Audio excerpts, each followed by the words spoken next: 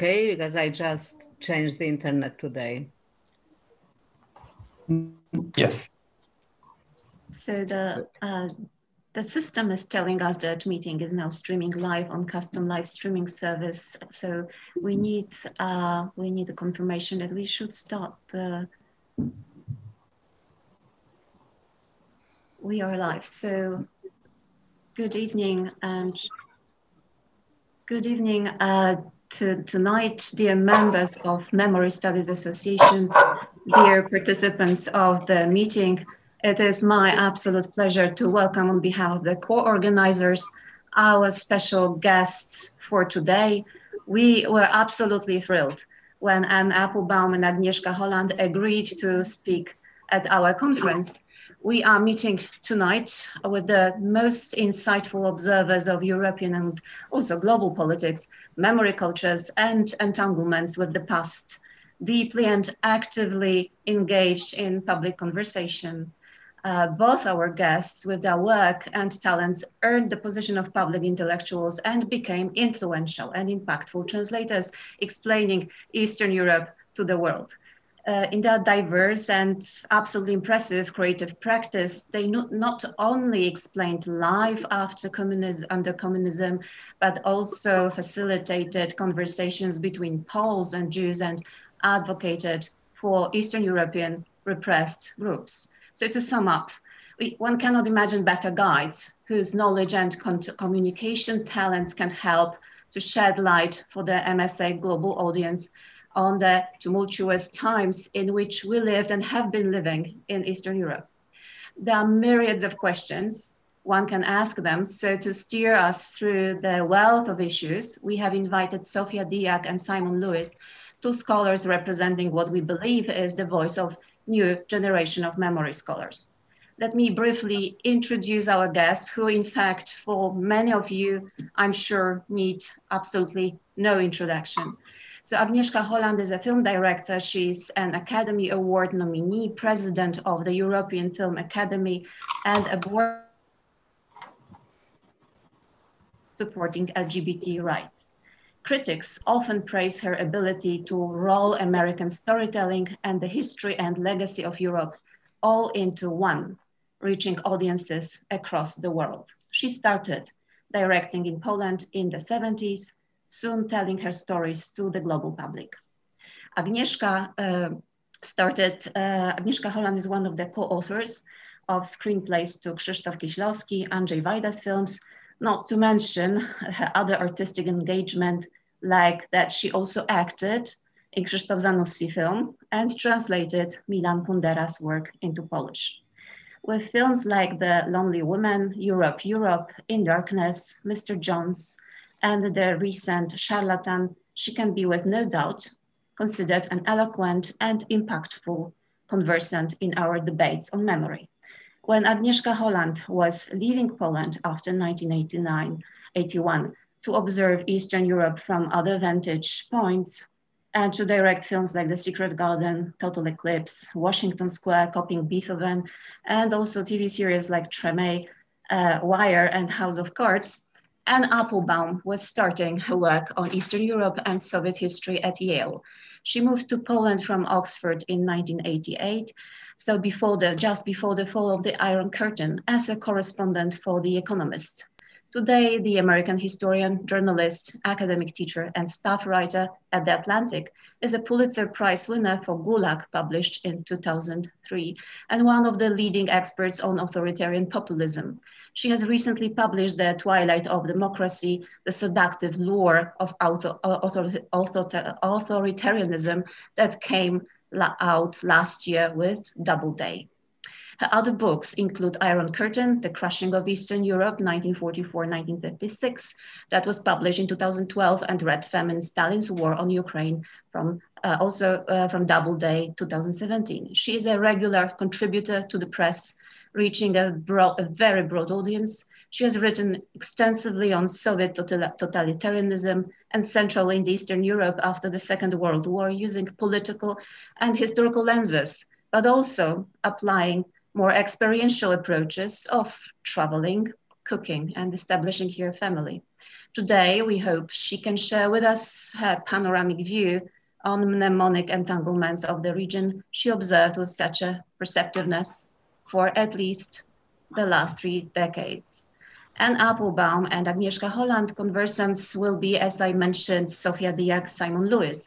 Sofia is a director of the Center for Urban History of East Central Europe in Lviv, Ukraine, a former fellow at the Institute for Human Sciences in Vienna, the Institute for the Study of Human Rights at Columbia University, and the Harvard Ukrainian Research Institute. She focuses on post-war transformations, heritage practices, and public history. Simon is an associate professor in East and Central European cultural history at the University of Bremen, Germany, and co-chair of the Polish Memory Studies Group. He works on transnational cultural history, focusing on visual cultures of Belarus, Poland, Russia, and Ukraine. He is a co-author of Remembering Katyn from 2012, and the author of Belarus, Alternative Visions, Nation, Memory, and Cosmopolitanism, that was published by Routledge 2019. So our plan for this session is that Sofia and Simon will lead a conversation with our distinguished guest, and this will be followed by questions from the audience as usual. So at this point, I will make a few logistical notes. As you know, we cannot see the audience raising hands, but you can put your questions and comments in chat at any time. We will collect them and then read them out. I would like to thank our technical moderators for today, Matteo Mazzini and Jenna Chandu, and all others involved in streaming this meeting for their support. So Simon, Sofia, over to you. Thank you so much, Roma, for this wonderful introduction, and thank you to Agnieszka and our very distinguished guests for joining us today. I'd like to say just a few words to begin with about the title of our session. We've called it Remembering Dark Times, because memory often solidifies around dark times. Violent, traumatic episodes can haunt the present for decades, sometimes through their politicized suppression and struggles for remembrance, and sometimes through their instrumentalization, and almost always through their multiple forms of individual and collective scarring, and to borrow Michael Rothberg's term, implication. Today we have the privilege of discussing memories of dark times with, as Roma said, two of the most prominent and most sensitive storytellers of the violent chapters of Europe's history. They're both intellectuals, of course, who are also connected to Warsaw, the site of our conference, and also a site of many dark periods of history. We could, however, have also called the session Remembering in Dark Times.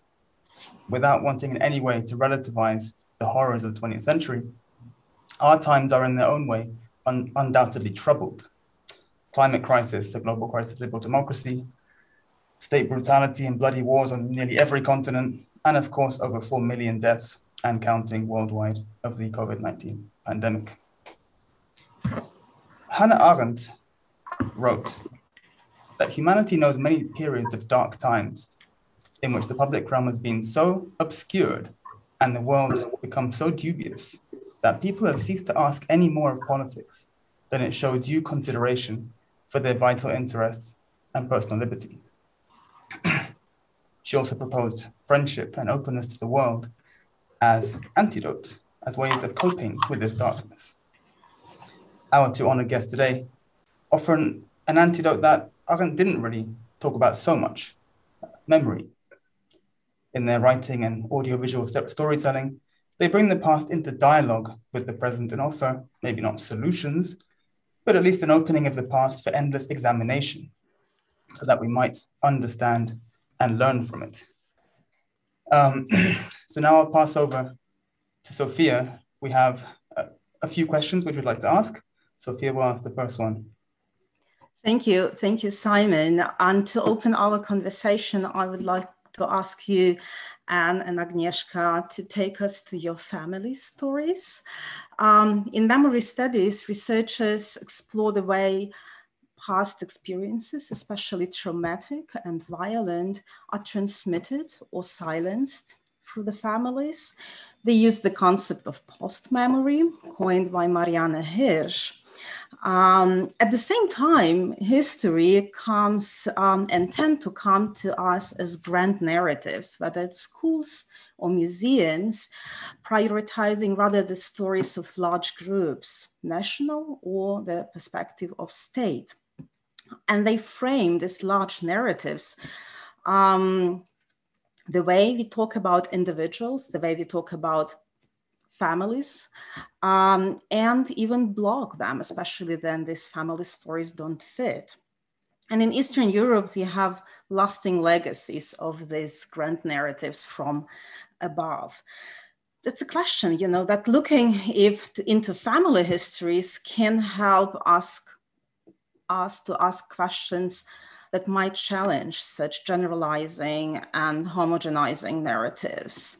And that's the question also if sharing individual and family histories can be part of what Simon mentioned as openness and friendly conversations or conversations.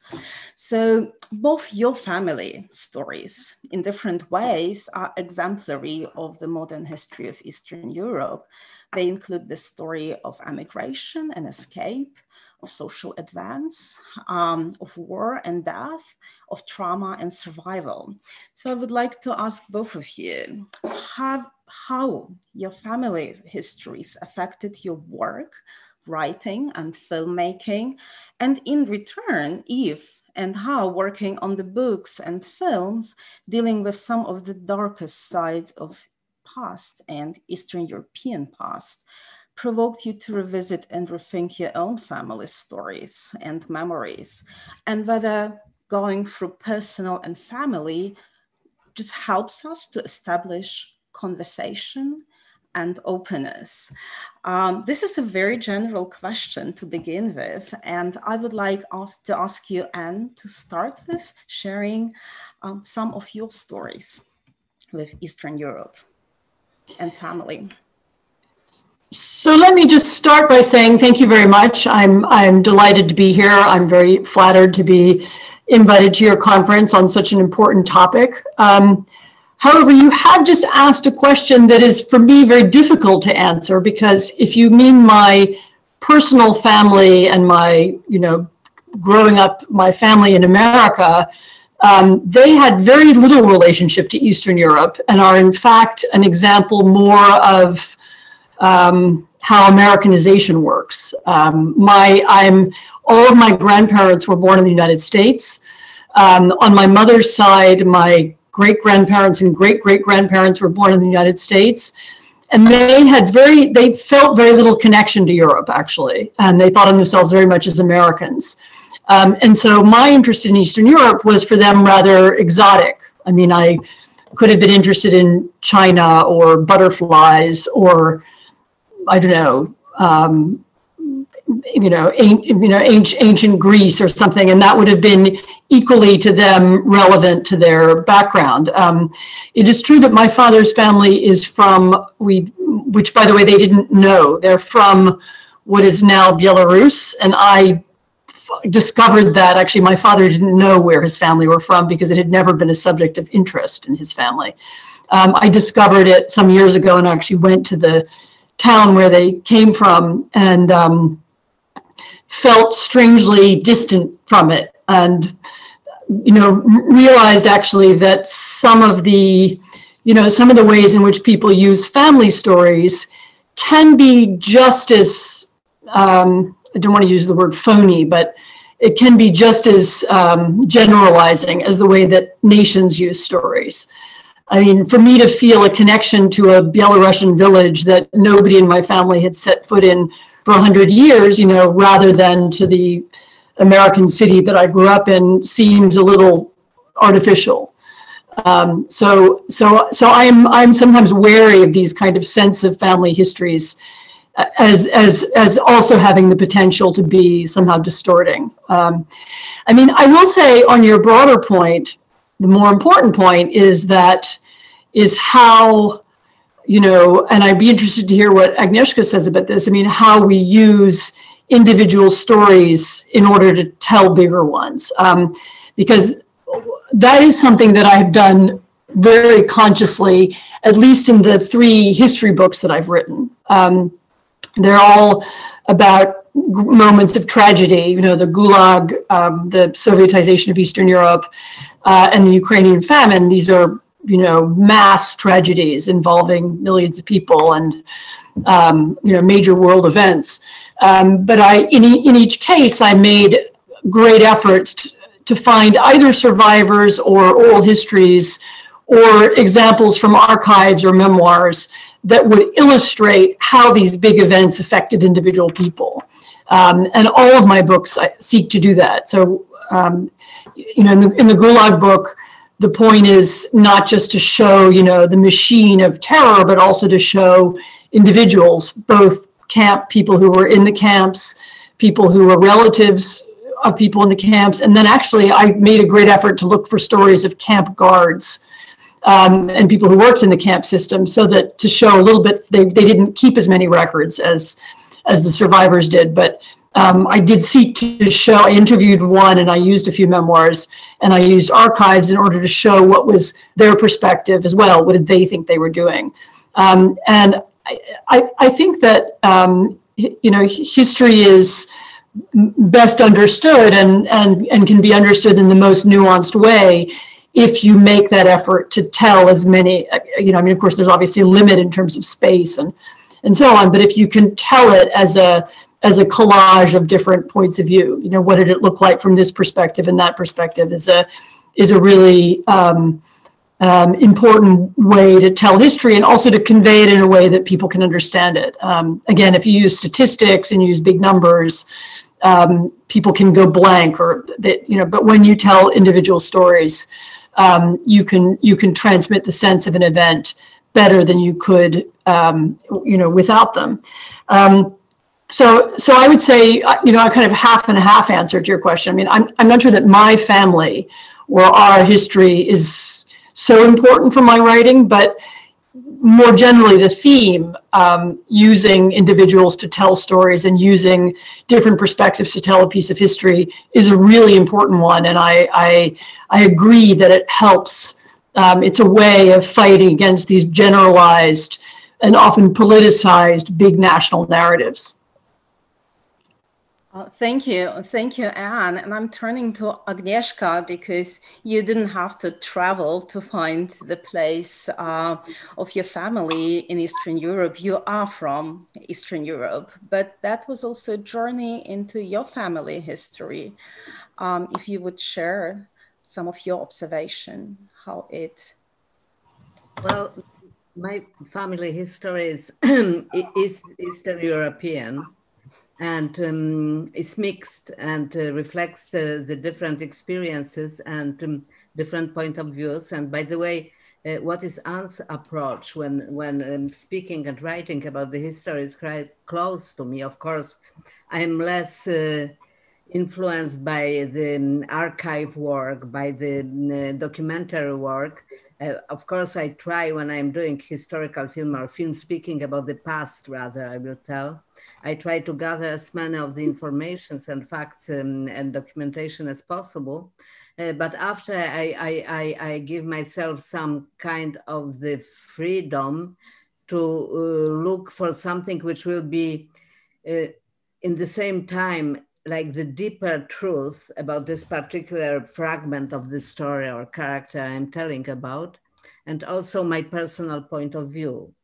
And I'm not escaping from something which is actualization, not by changing the past and not the politicizing the past, but by trying to find the relevant resonance in the past events.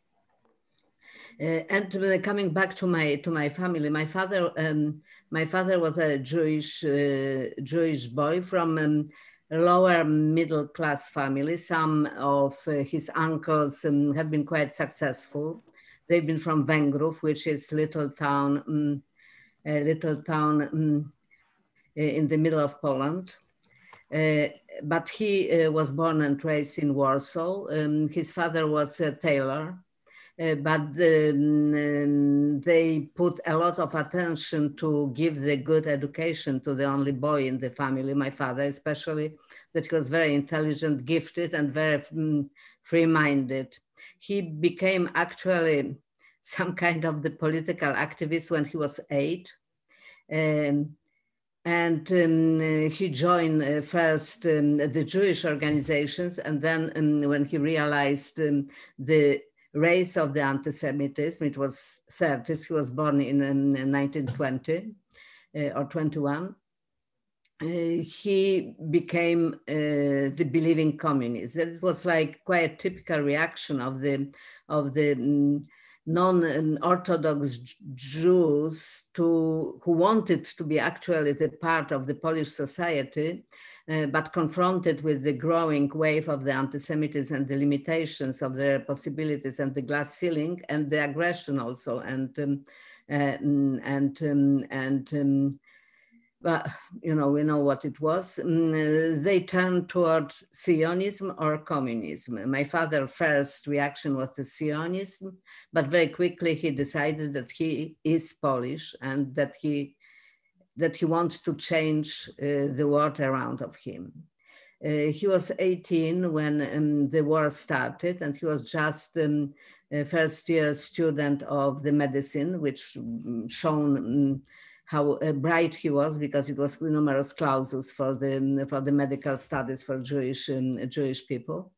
When the war started, he escaped toward the east. It means he was in the army for a little moment, but then with the chaos which reigned, he escaped to Lviv, leaving all his family behind in Warsaw, and eventually they perished all except of one sister and one cousin in the Holocaust.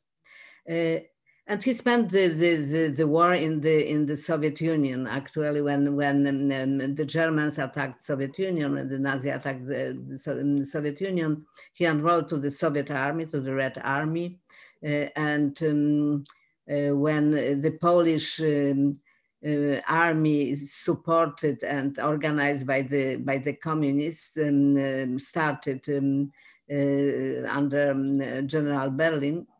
He enrolled there, and he was in the first very bloody battle under Lenino, where more than half of the soldiers actually perished. It was a bloodbath, and I think that Stalin probably somehow wanted it.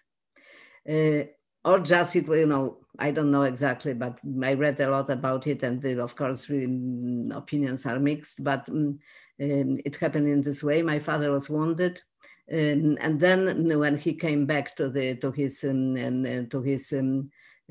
army, from the hospital, he became the political correspondent and some kind of the commissary. And growing on this position, he came back to Poland with the army. He didn't know about what happened with his family. He didn't know really what happened with after the Warsaw Uprising neither. So he imagined that he will find his parents and siblings and home, but instead of that, he found that it's nothing there left, that Warsaw is in ruin, and that his family doesn't exist anymore. That it was probably, for this still very young man, a huge trauma, and it caused that he never talked about it. And I never heard from him any little glimpse of his story, neither during the war, neither after, neither about his parents. I even didn't know how my grandparents, what name they had. Fortunately, he found after the war his sister, who survived because he pretended to be gentle in Germany on the forced labors. She escaped from the ghetto in the coffin of her sister who died of tuberculosis. And after she was helped by a few Polish friends. And when she came back, she neither talked about the past. I actually recorded her in 1981. They emigrated, she and her family, and the husband was Polish, and it was one who saved her during the war, because when she was on the forced labors, the Poles who've been working together with her recognized that she is Jewish. The Polish people had like mostly very good like feel who is Jewish and who is not. And her future husband, who was very beloved, very good Polish worker working for Germans, said that it's a bullshit, that she is his fiancée from before the war, and that she is absolutely not Jewish, and they believed him. After they married, they had 2 sons, and in 1968, when the anti-Semitic wave came to Poland again, they emigrated to Sweden. So I recorded her, but unfortunately the tapes I recorded vanished when I emigrated, and somebody probably put it someplace, and I was unable to find it till now. And I remember something, but I don't remember everything about, and there was like only story which was told to me in details about my family. My mother was, as Americans say, Polish Catholic, but she ceased to be the Catholic very young. She had some kind of the disillusion about Catholic faith. So she was practically atheist. She was a very sensitive girl. Both of them had very strong gene of justice, I will tell, or courage. She joined Home Army, Polish underground, when she was probably 16. And she was the part of the Warsaw Uprising. But especially she was moved and touched by the fate of Polish Jews. She was very sensitive to that. And one story she told me remained with me forever. When the ghetto uprising started, she was studying in the high school, in the secret hidden underground high school in Warsaw, but they lived in the suburb of Warsaw, and she was taking the train home. And when the ghetto uprising started, the commentary in this train had been so terrible and so brutal, and so many people expressed the joy that the Jews finally will be fired. Not fired, but fire, it means like whatever. That when she came home, she decided that she doesn't want to live in this world, and because she had the poison from her superior in the underground, she decided to take this poison. Fortunately for me, they gave the placebo instead of the poison, just to make the youth more like sure that they can eventually to escape the tortures, and she didn't die. But that it was her reaction. And with her girlfriend, she saved one Jewish family and one another Jewish person. She pretended that he's her fiancé. And she was very beautiful, very blonde, very Slavic girl. So everybody believed her, and it was much easier for this man to survive. The woman who was the mother of the baby, because they escaped from ghetto, and after they've been thrown by somebody, this woman Wanda had been pregnant 8 months with the little boy, who after became my friend. And she was saved, and her husband and her son by my mother and her girlfriend. So they became friends after the war, and my mother became the waitress among the nations, and she has her tree in Jerusalem, in Yad Vashem. This woman is still alive. My mother is still alive. She's 96. This woman is still alive. She's 103. I just had the photos from her birthday, and she was around, looks beautiful, and has all her mind.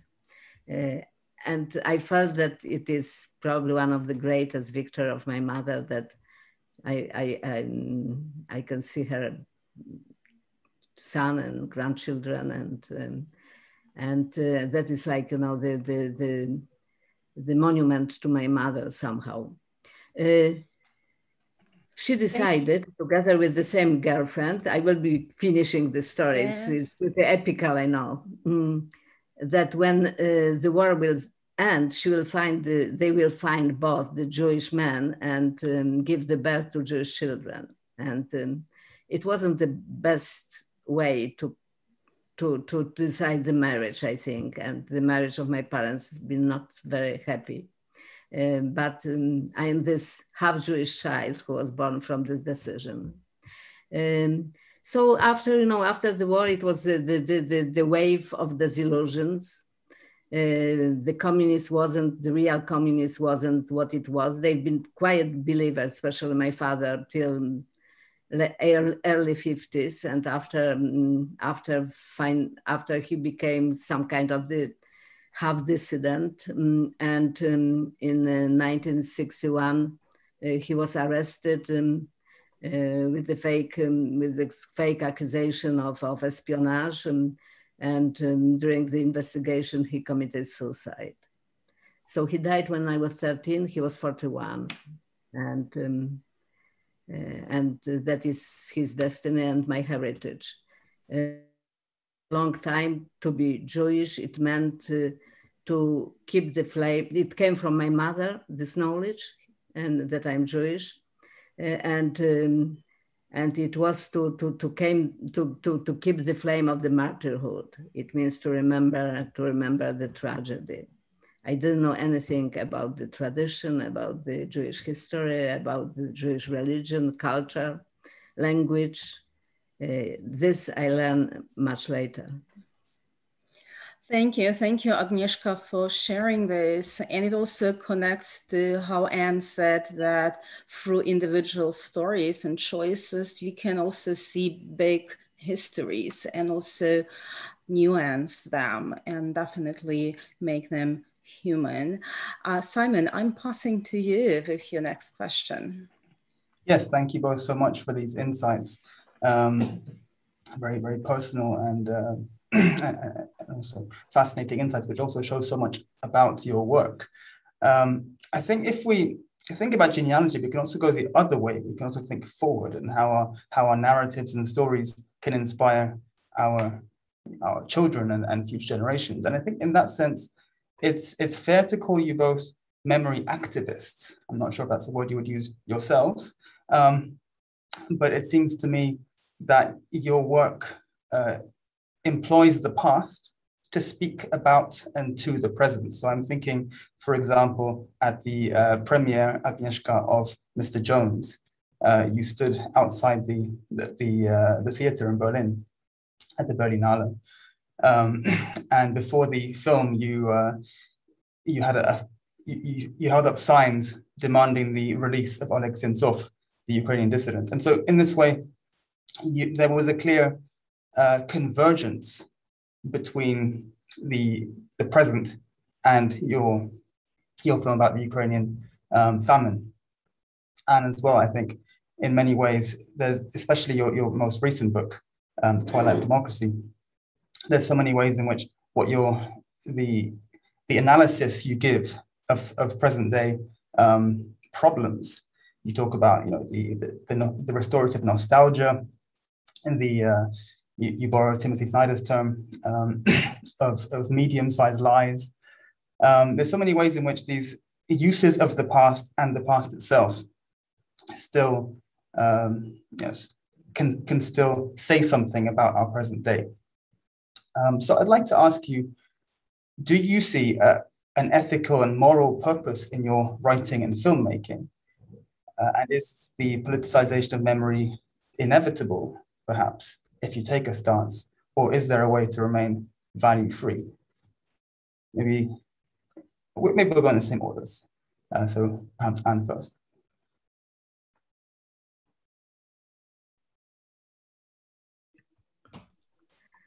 I think yes and no. I think that the filmmaking and any kind of the creative artistic activity cannot just serve the purpose or serve the agenda, even the most noble political agenda. Sometimes Mr. Jones probably is one of my most openly engaged films and it happened because not only because I was moved by the story of this young courageous man, not because I wanted somehow put the light on the forgiven and forgotten Stalin's crimes, who so many people are still not aware of, even with the books like Anne's books or Timothy Snyder.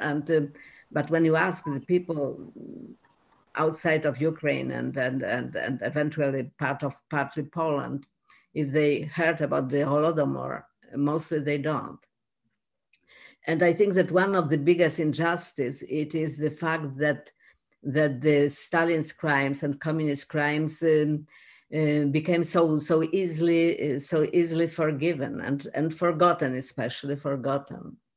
So it was, I felt like some kind of the duty to use my skills and my narrative skills and filmmaking skills to revive it. But also because I thought that it asks very important questions about the role of the journalism, which is extremely relevant in our days when the societies and nations are polarized and when the fake news and alternative realities and the populists like Donald Trump or others are using the propaganda and fake news in the very powerful and very dangerous way. And the free media is something which is the last resort, I think, to save democracy. Anyway, without free media, the democracy cannot survive. So it was, yes, I was motivated also by this very urgent, very relevant political situation we are living through right now.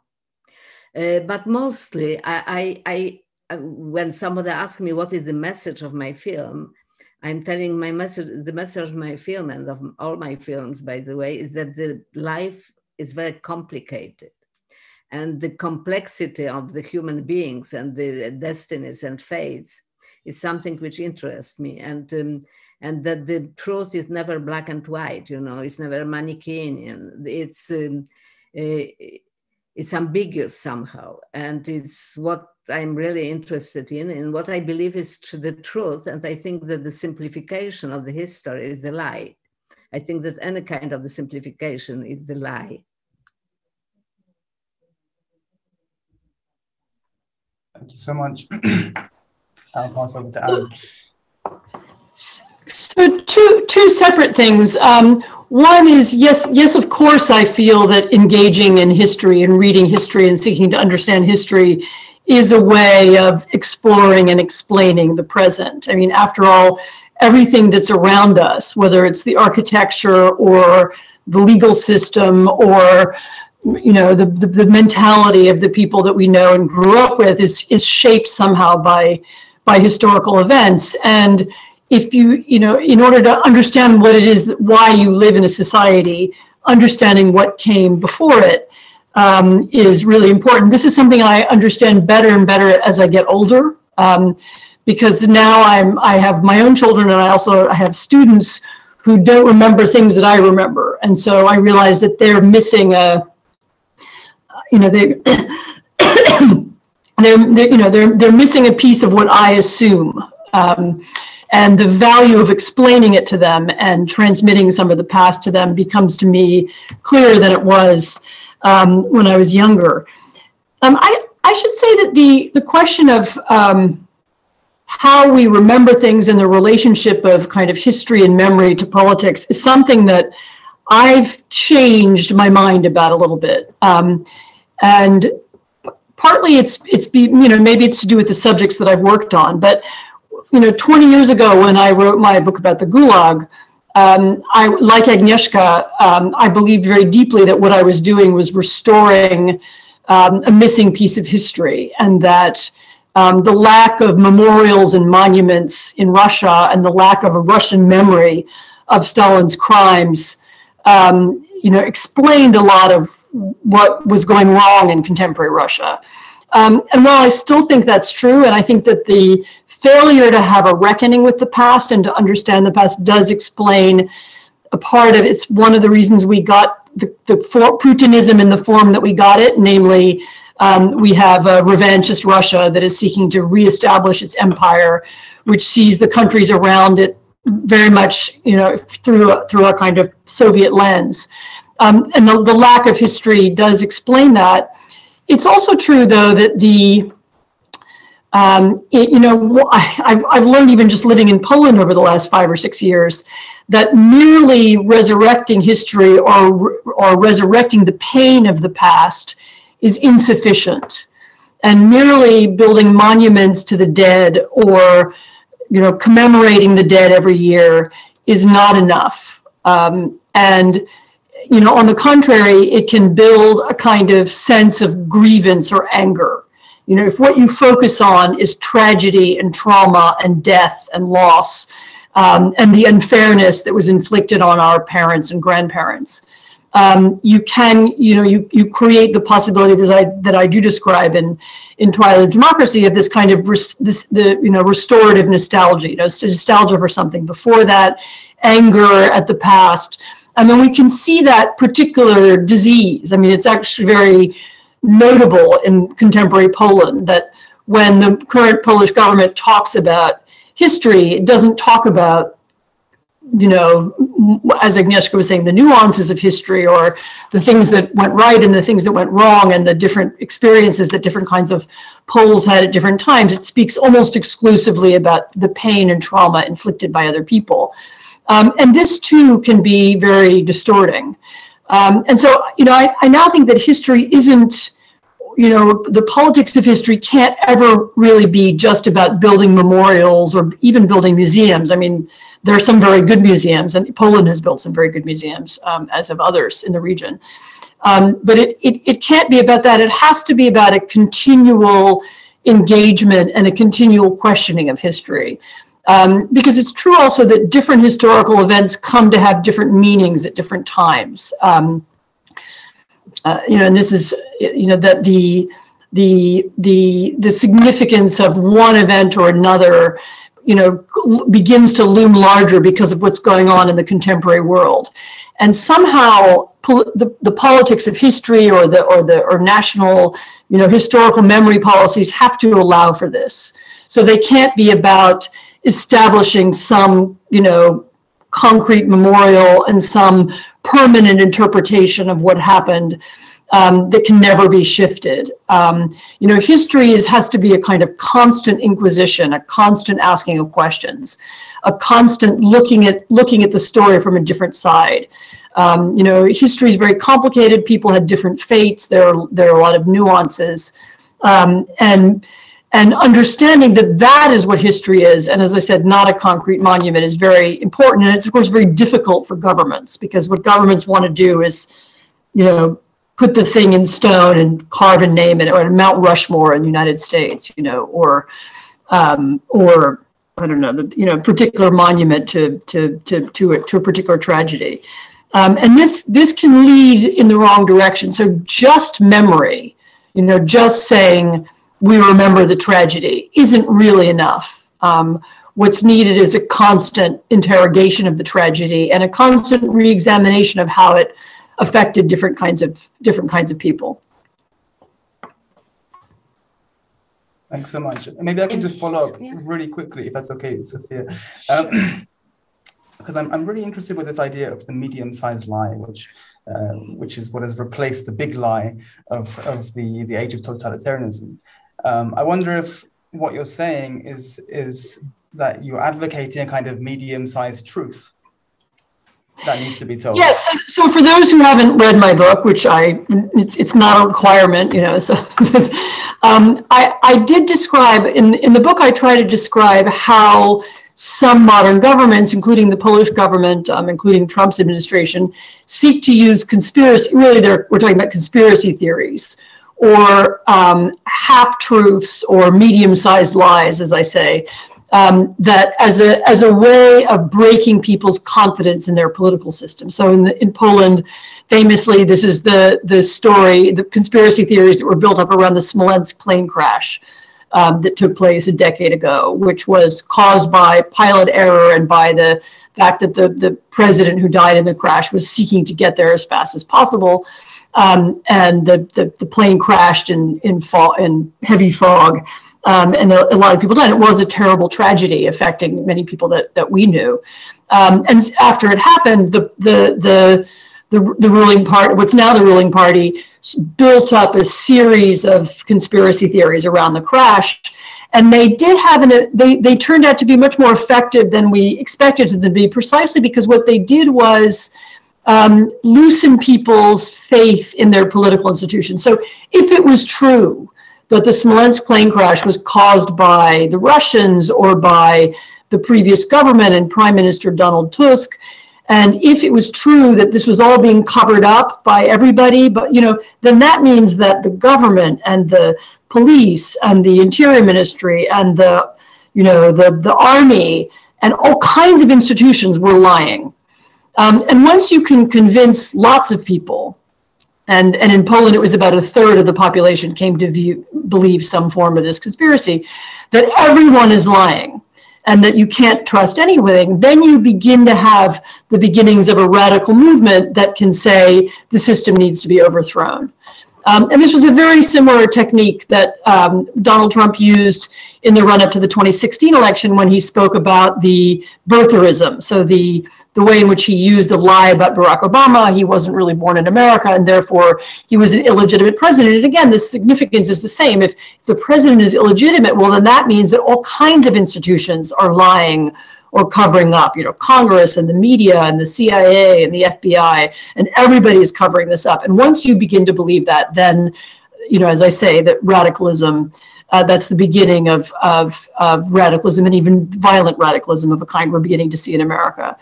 And so yes, it's true that a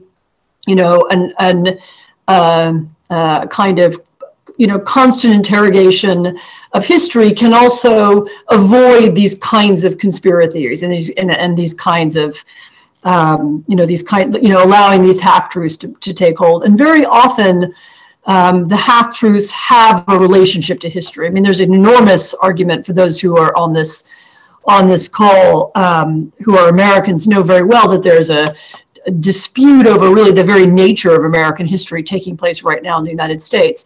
And it's not an accident that it's happening now.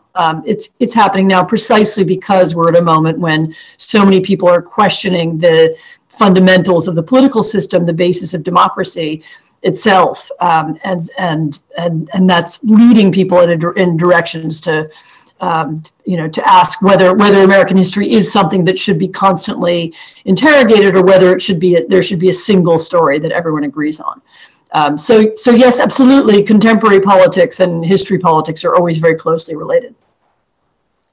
Following this thread of conversation, but also looking into the global scale and Eastern Europe, your both works have international reach and various audiences in different parts of the world. And while your works largely looked into the darkest parts of Eastern European history, I would like you to think about today and all the conversations and questionings world needs. What Eastern European history and stories from Eastern Europe can bring to this conversation for other regions of the world, and also a global conversation. Are these stories only of the dark times or something else? The topics that you looked deeply into, but maybe also something that you see right now and see the potential for contributing or questioning or asking and having communication, not inside of our region, but rather going beyond. So I will reverse the question, the order, and will ask Anne and then ask Agnieszka to think about. Anne, so what are the topics and what are the questions from here? So you have caught me. I literally last week, I was in Istanbul and I was at the house of a quite well-known Turkish journalist and writer. And he showed me his bookcase. And his bookcase was, you know, Václav Havel, Timothy Snyder, you know, one book after the next about the history of Eastern Europe. I'm sure he's seen Agnieszka Holland's films as well. And he said to me, and he's a man who's in his 70s. He's been through different phases of his life, you know, and understanding his own nation's history. But he said to me, you know, the understanding the Central European intellectuals and their struggle both to understand their own past and also their struggle to establish liberalism and their arguments about what a liberal society would and should be after 1989 was for him profoundly enlightening, you know, to help him understand how, you know, how his own country's, so much of his own country's history had been covered up. I mean, he later, having grown up not knowing about the Armenian genocide, he later came to write a book about it. And part of the book is about one of his own ancestors' role in it. And he told me that he was helped all along by these arguments about history and memory that were taking place in Eastern Europe. So it's about as direct an example of how the history of Eastern Europe sheds light on the history of a place that seems superficially quite different, namely, you know, the history of Turkey and the Ottoman Empire. Simply that the conversation about how do we understand the past when so much of it has been covered up and hidden from us, turned out to be very useful there. And I'm sure it has implications all over the world, in Latin America and South Africa and in Asia. I'll tell you there's one other thing I want to say that, but I was once asked to give a seminar it was actually at Yale University they had a kind of seminar it doesn't matter why, but there were people from all over the world in the room. And they asked me to speak about, it was not that long after I'd published my book on the Gulag, and they asked me to speak about precisely this issue, namely the question of history and memory in Russia, and memory of the Gulag. And I gave my talk. And then the most extraordinary thing happened, which is that one by one, every single person in the room said, oh, but we have exactly these issues in my country too.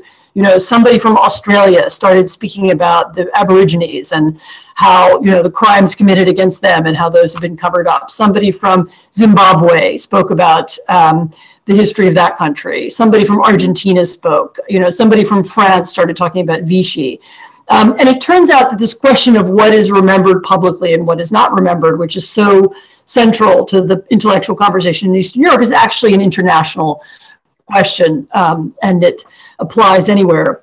And the final thing I was going to say is that, you know, even when the subjects and the issues can seem quite different, I actually do increasingly find that you can use stories from this region to illuminate other things. So I'll give you as my final anecdote.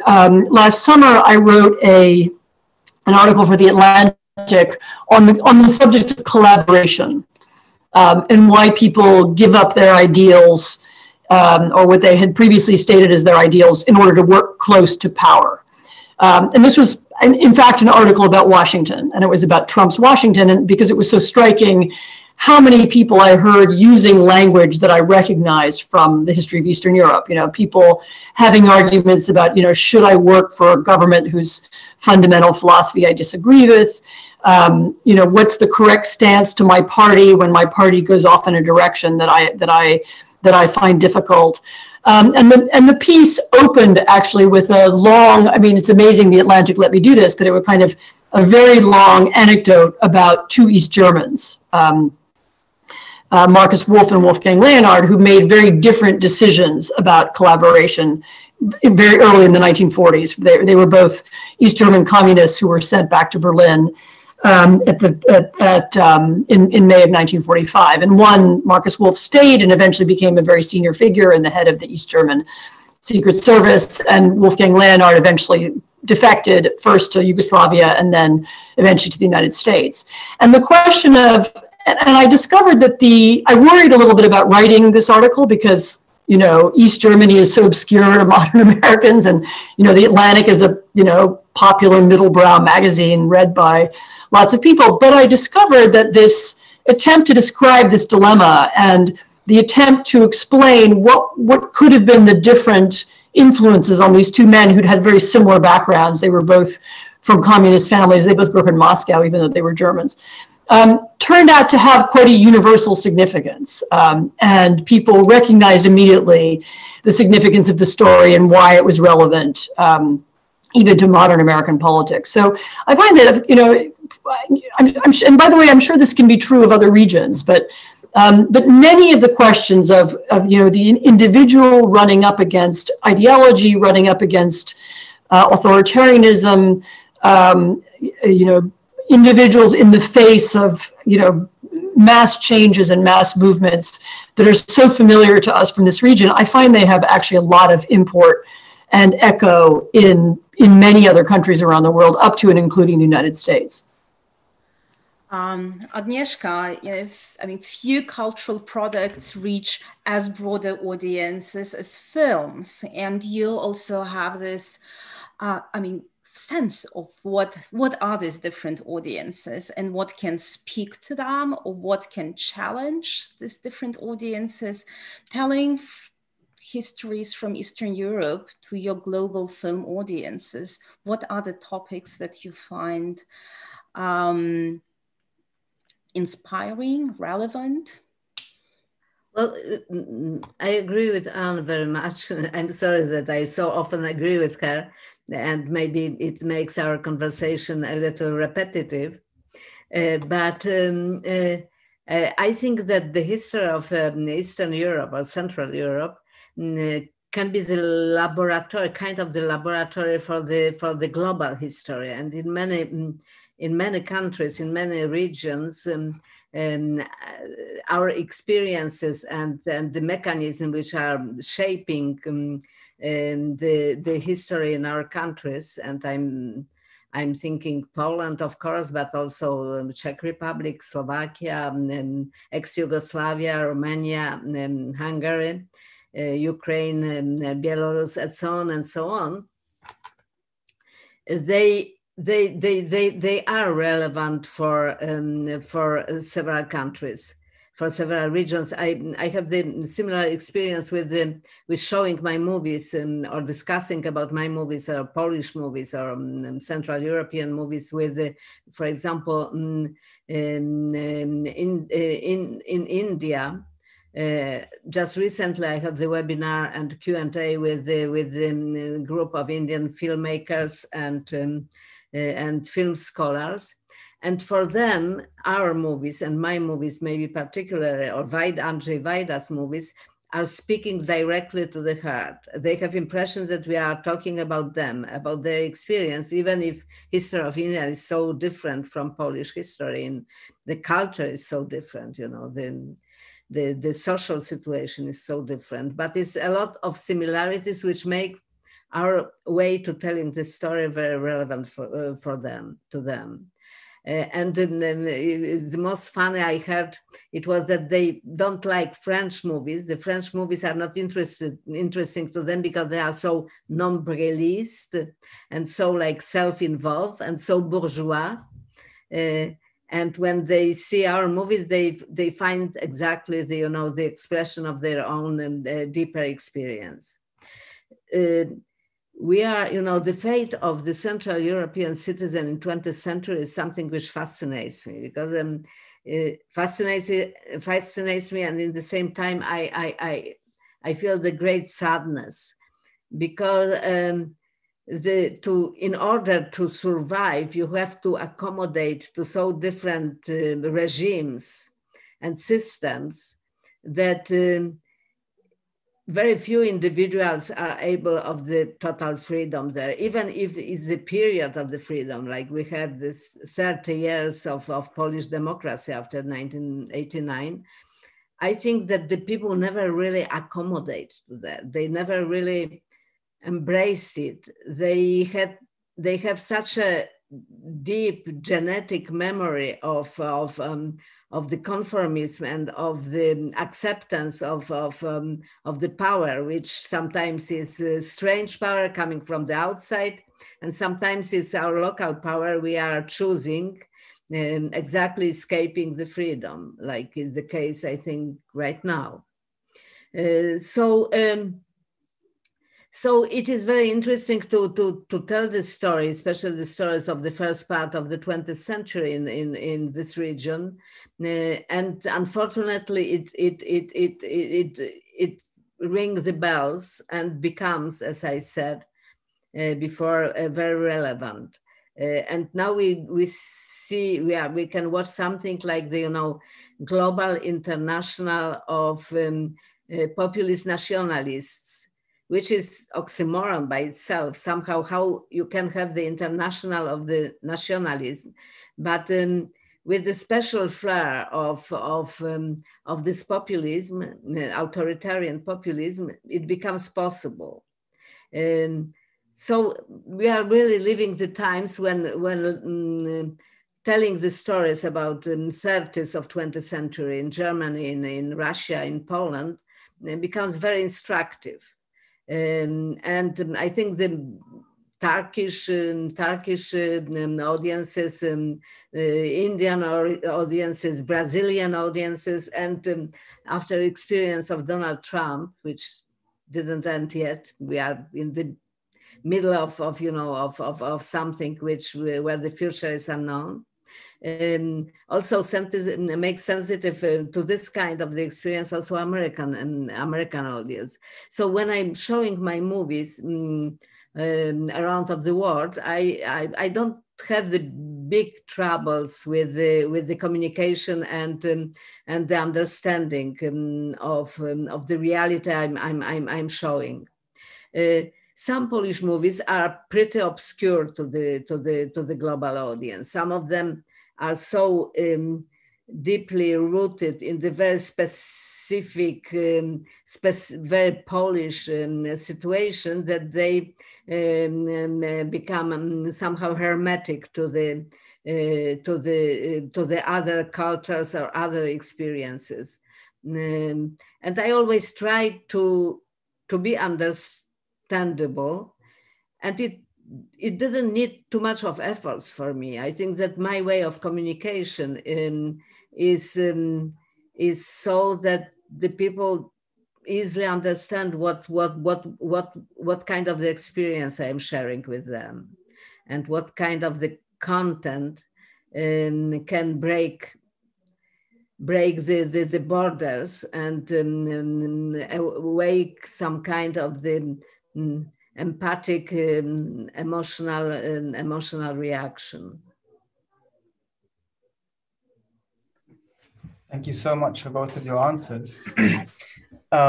We'd like to keep asking you questions pretty much forever, but we do also want to give a chance to the audience who are watching on various platforms to ask questions. We have one from Ella Rossmiller, whose question is directed to Anne Applebaum, but I think Agnieszka might also have something to say.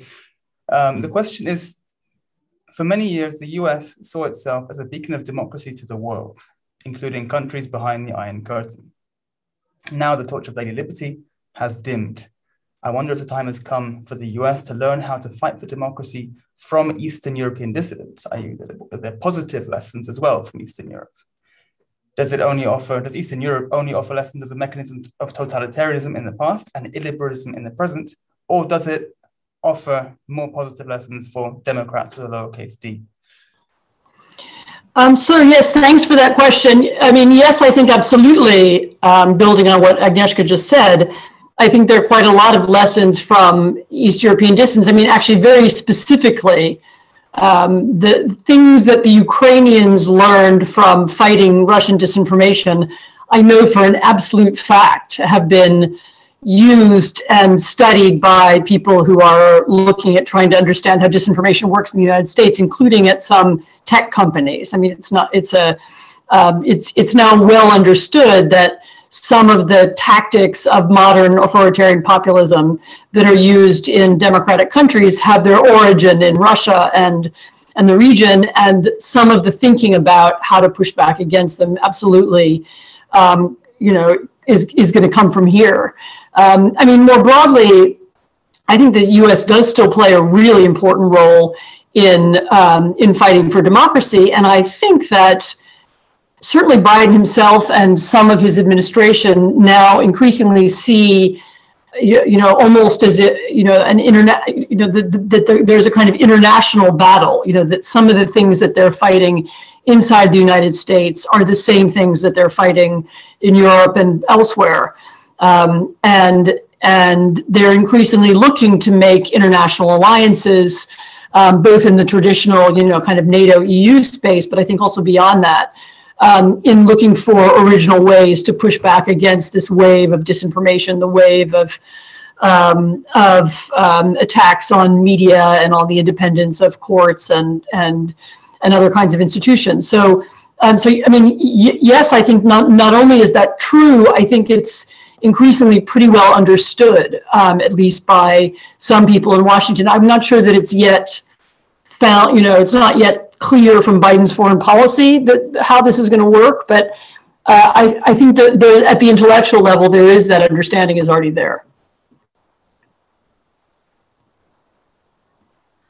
There is also a question coming, which follows on this, what Eastern Europe can bring to the table, and we are moving around this. And one of them is, in Agnieszka's family history, there was this word emancipation and justice. And one of the questions comes to the history of rights, women's rights. And Eastern Europe used to be a playground on experimentation, sometimes with very high price of how you change of social justice.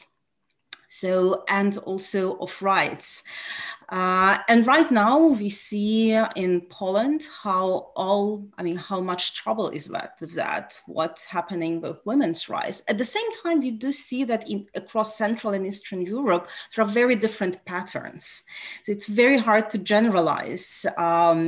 Different societies have different reaction to these legacies.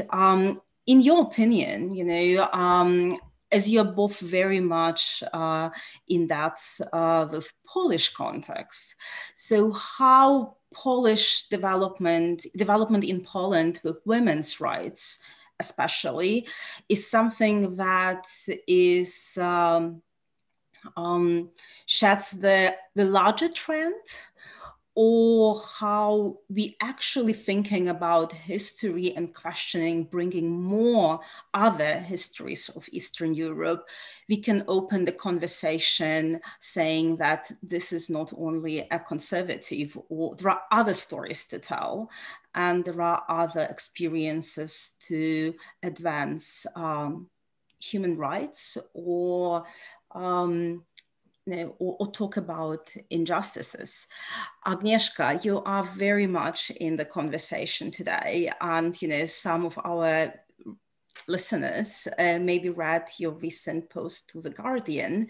So, what are the messages and what are the worries if you think about women's rights and if you think about justice?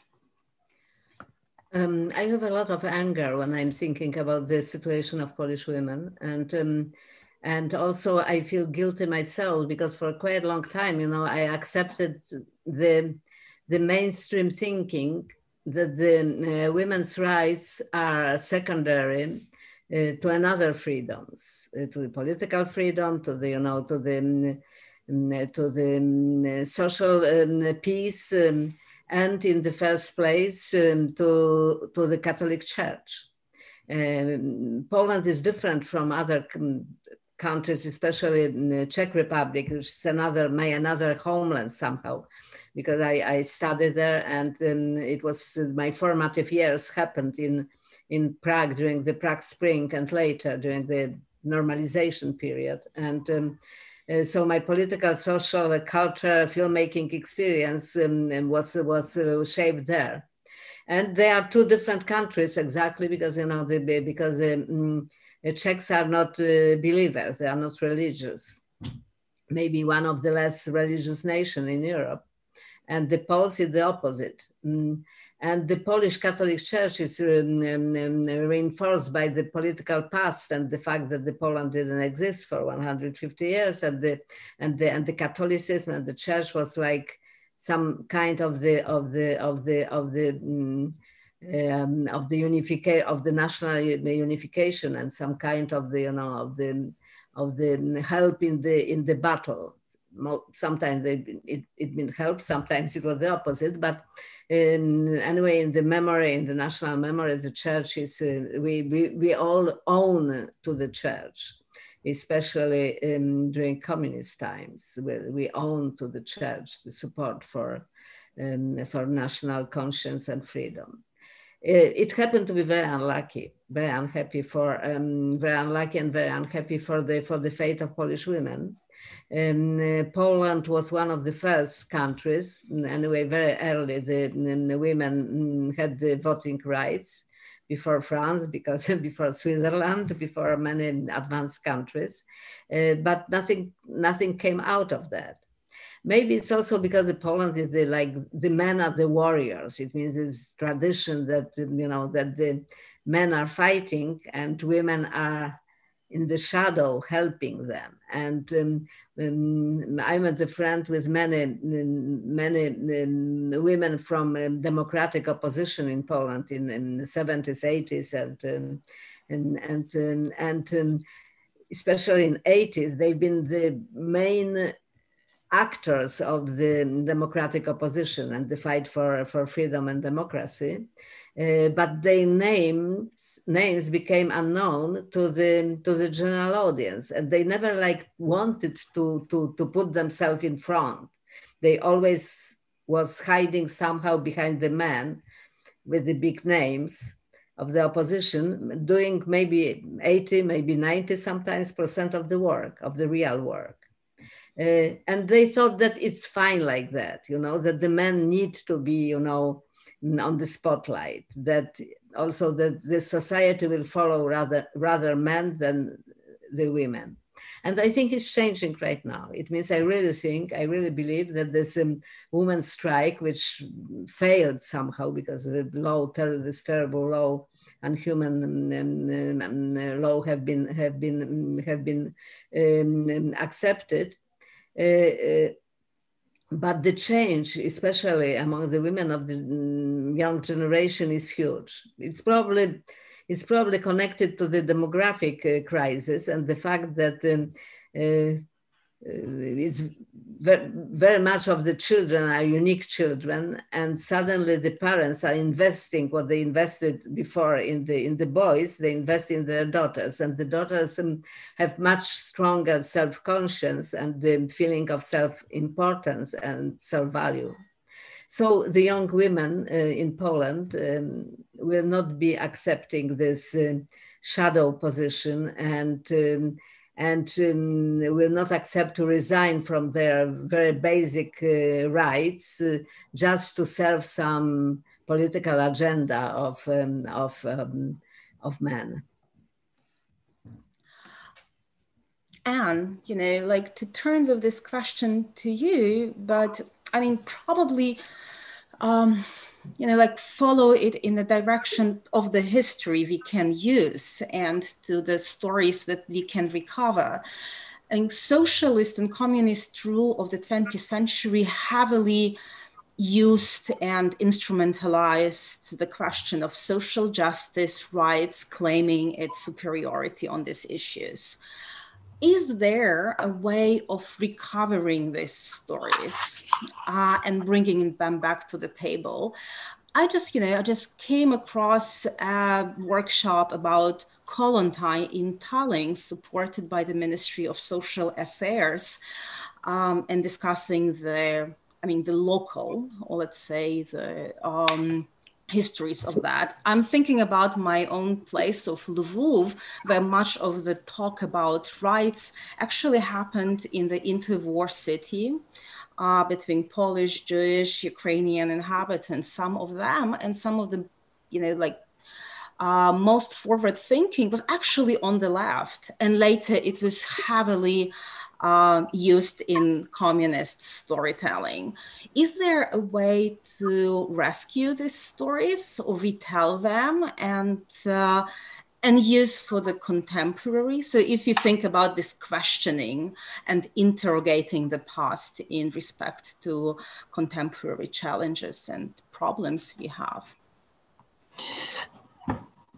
I mean, in answer to that, let me say two separate things. I mean, one, there was actually a way in which the communist regimes poisoned the idea of feminism, whatever word you want to use, female independence, female emancipation, precisely because they trumpeted themselves as doing it. And in practice, what it meant was that women had to work all day and then they had to come home and stand in queues in the evening and then stay up taking care of children. And there was even, I remember this quite clearly, and it was very noticeable in Russia, maybe a little bit less so in Poland. There was a kind of counter reaction to that in the 1990s, whereby lots of young women said, I don't want anything to do with that. I want to marry somebody rich, and I want to stay home all day because this horrible life that was created for me by the communist regimes isn't something that I want at all. And so there was a way, I mean, you're right, in which that language about justice and equality and so on was undermined and ruined for people because the reality was so different from the ideal and from, as I said, this is very particularly Russian, notable in Russia. I think it's a little bit less true in some other places. And so, yes, I do think that finding a way both of bringing back the stories. I mean, Alexandra Kollontai is a fascinating historical figure, very amusing as well. I mean, her affair with the sailor, and then she's ambassador, and even when she becomes ambassador, she's becomes a critic of the Bolsheviks, but she was in Sweden, as far as I remember. So yes, there are lots of those figures that are worth recovering and thinking about again. But the problem with seeking to resurrect, the communist language or ideology is that you'll run immediately into the problem of, how disastrous it was in practice for many actual women. And it had this almost contrary impact on so many of them. I mean, the second thing I would say is that, we were just talking about before about how so many Polish and Central European stories can be, are illustrative of bigger issues. I mean, I actually think that works the same way around, and that the arguments about women in Poland are actually reflective also of a larger international trend. They're now in several European countries. Spain it's very significant. In Poland, France, and elsewhere, there are these very significant kind of I don't know what exactly the right word is, but sort of revolutionary, reactionary Catholic movements that are seeking very actively to pick apart both the legal protections for women to do with, even to do with family law and family violence, as well as laws and customs around gay rights and other, and other related issues. And Poland is really part of that larger trend. And I think it's even leading to, there's even a division inside the Catholic Church about whether this is good or bad. And I'm hoping that that argument will eventually come out and get a little bit louder, because many of the groups that are pushing for these kind of reactionary rewriting of the legal system, and they're doing it nationally, and they're doing it in some cases at the European level, some of them have caused unquiet and some discontent inside the hierarchy at the Vatican and the Catholic Church. And I hope that's all been kind of, there's not a big public argument, but I'm hoping that there will be. I mean, certainly the current Pope is not somebody who was famously reactionary or famously looking to pick apart, achievements on homosexual rights, and in fact began his papacy with exactly the opposite kind of language. So I'm not sure that although there are these church-related movements that are pushing that way in a number of places, also including in the United States, they aren't necessarily going to win. And one of the things that I hope will happen in Poland and in other places is that there begins to be a more conscious coalition between women's rights activists, some people inside the church and inside Catholic movements, liberal Catholics, who can begin to put together coalitions and linkage, who can push back against these reactionaries. It's something that should be done both within countries and also across borders, certainly inside Europe. Thank you. Thanks so and much. I'm passing to Simon. We have two questions which I'll try and link together. I'll try at least. One is from Alexandra Wietz, who says they're both aimed at Agnieszka, but I think they're also very pertinent to Anne as well. Alexandra Wietz says, I was fascinated by your comment about how the need of the Poles to continuously accommodate to different regimes left a population that never fully emerged from those regimes. In a certain sense, there always remained the imprint and shadow of those regimes. Could you comment a little bit more about this? So I guess it means, a kind of post-colonial sensitivity to how those narratives of the actual past regimes continue to influence us. And I think this links very well to a second question from Martin Nord, who says, imagination has played a role in this conversation, especially in terms of filling in the gaps between the residue of history. But what role does imagination play in thinking about other possible futures still tied to the past? So putting those two questions together, I might add a third one, that's kind of getting a bit too much, of how do you tell stories about the future which are liberated from those narratives of the past? Maybe we'll put that to Agnieszka first, because they were notionally directed at you. Please choose from any of the three. Well, I'm telling about some kind of the imprint which you can feel in the Eastern Central European genetic code, because of the experiences of those countries. Even if they are very different from each other, they have very much in common as well. But speaking about Poland, I remember like 20 years ago, and maybe even before, I met in Washington some professor, unfortunately I forgot his name, who was studying the Polish community in the US, it means Polonia, and also Black community. And he compared those two communities, telling that they have a lot in common, especially the difficulty to deal with the democratic tools and some ambitions and expectations, how to fulfill their ambitions in the society on the higher level, that they accept to stay in the middle or lower middle class very easily.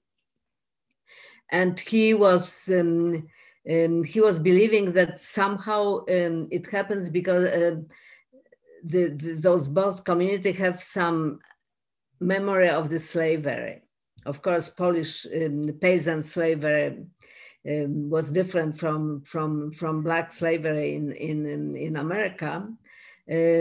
But he found that it's some similarities because of that. It became quite fashionable by especially left side Polish historians to analyze the problems the Polish society can have for the centuries and today by the fact of that the situation of peasants for the centuries have been extremely rough, and injustice was running through the generations and generations.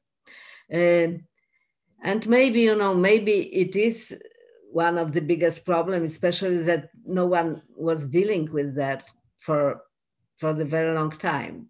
And American and Polish immigration is specific by coming mostly by the end of 19th and beginning of 20th century from the very poor region of Poland, from the countryside, and they are mostly the heirs of Polish peasants who've been bearing this quite heavy historical past. So it's just some intuitions from my side, because I don't have the data.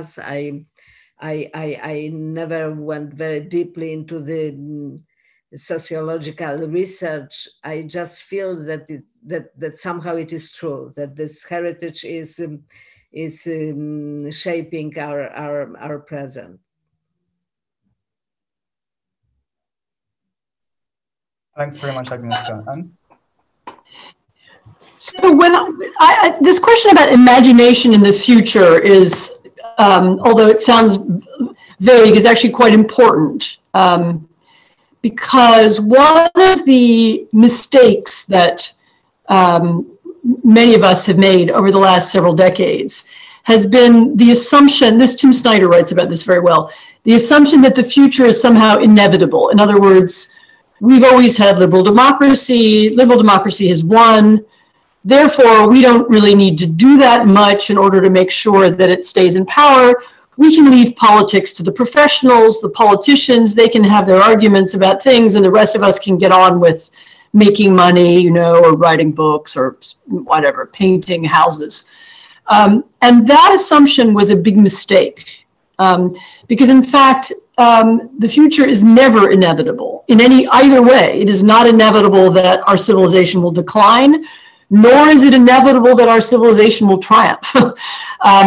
And reminding people constantly that the future is radically open, and that, you know, history will be what we make it, and that all of us have a role to play in what happens tomorrow and what happens to our countries and what happens to our political systems, I think is one of the most important messages that any person who writes or makes films or paints pictures can give people. This consciousness of responsibility, that we are responsible for how we live and for how, for how our societies work, and that the possibility of change in either direction is always open, is extremely important. To fight against any kind of, nihilism, we can't do anything, we have no influence, or any kind of sense of complacency.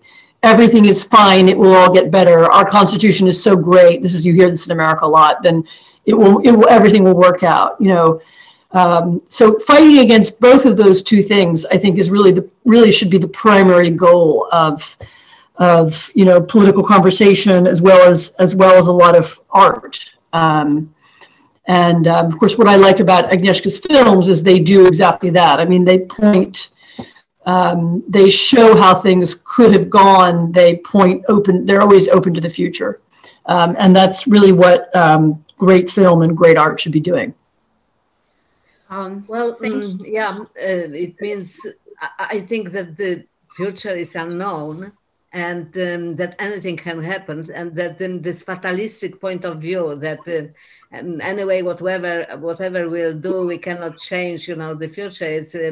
It's something which is felt very much in several countries right now, and which has an extremely negative impact on dealing with the real problems we are facing, and which are totally new, and the challenges and dangers we are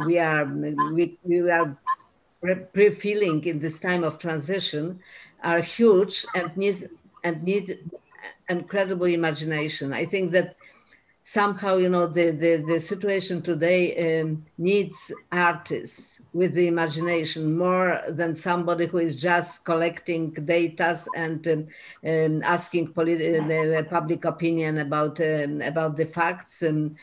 We need somebody who will be breaking what seems to be fatalistic, how to tell it,